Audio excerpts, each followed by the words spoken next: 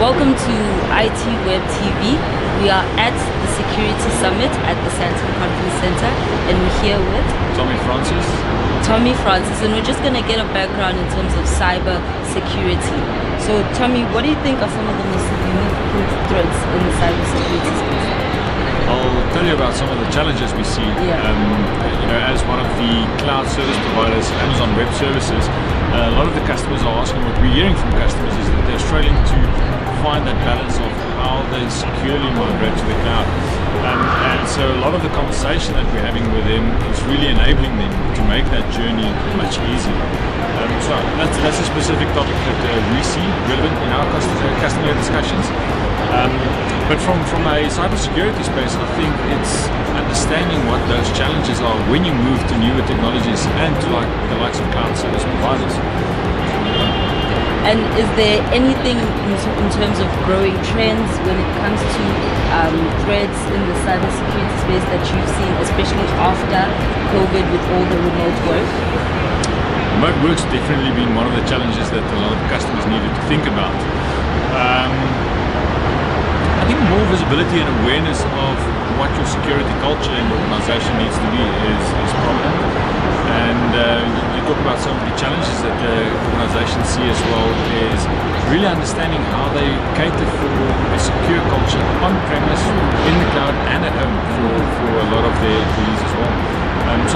Although we've moved slowly out of this COVID and lockdown and restrictions, and people are starting to move closer back to the office, those challenges remain, where they need to cater for controls on-premise, at home and in cloud.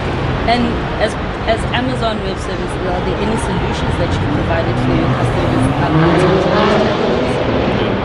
So, we work with our customers quite closely to help them understand firstly what their security frameworks and postures are. That those are not necessarily what you lift and shift to the cloud, as they would say, but it's really rethinking your security approach and framework when you move to technologies like cloud.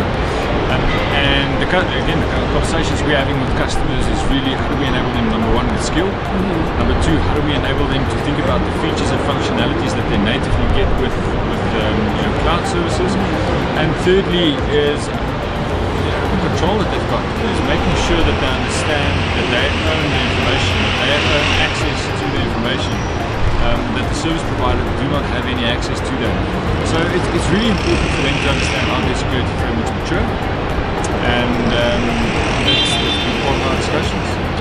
So Tommie, tell us, with your experience today at the Security Summit, is there any experience that you've attained, or is there any lessons that you've learned, or has it all just been really good to see colleagues and other people in the tech space? Firstly, it's very exciting to reconnect with colleagues and professionals in the cybersecurity domain. It's really exciting to see them all back together in person, but it's also good to have those discussions with the customers and our colleagues here around specifics that they've started to experience.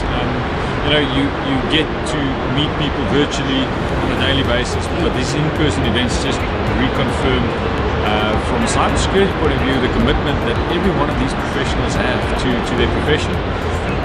The last thing that I like really about having in-person events like this at ITWeb Security Summit is you learn so much more closer from the customer on their daily challenges. And just that ability to converse and think and help think through some of the areas where they're struggling is good and exciting. Thank you.